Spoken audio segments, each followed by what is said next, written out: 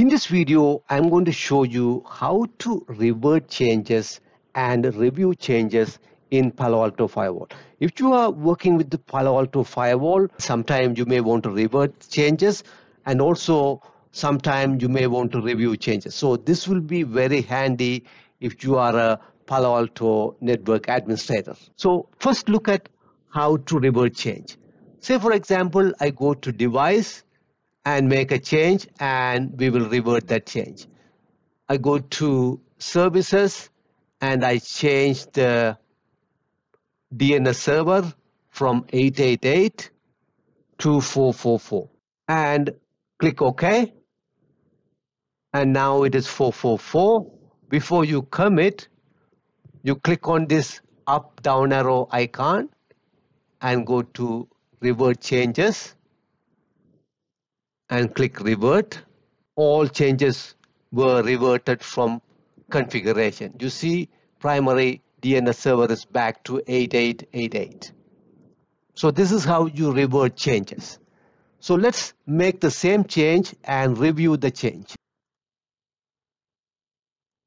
From 8888 to 444. Click OK.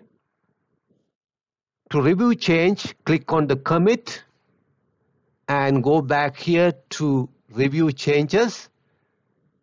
Leave the 10-line context as it is. And you see here, yellow line, that is the change you modified. You see here, modified is in yellow.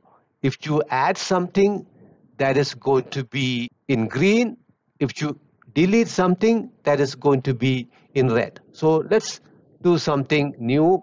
See whether you see that as a green. To do that, I'm going to go to operations and I'm going to go to SNMP setup and I'm going to put something here, physical location, CA, content, test, and I'm going to put SNMP string as TES test SNMP. Click OK. Commit. Review changes.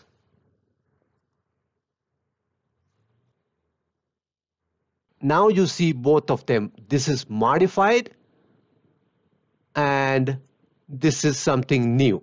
And if you delete something, that will be also there. Go to services and I'm going to go to DNS. I'm going to say let's delete this one. No primary, only secondary. And commit, review. This is fine. Now you see primary is highlighted as deleted. So this is how you revert the changes and also review changes in the PaloAlto Firewall.